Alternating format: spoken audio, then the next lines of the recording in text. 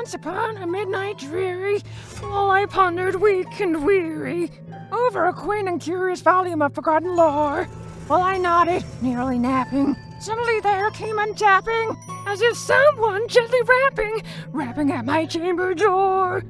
"'Tis some visitor," I muttered, tapping at my chamber door. Only this, and nothing more.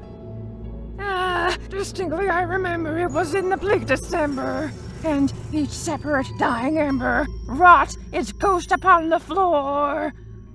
Eagerly I wished the morrow, vainly I sought to borrow from my book surcease of sorrow, sorrow for the lost Lenore, for the rare and radiant maiden whom the angels name Lenore.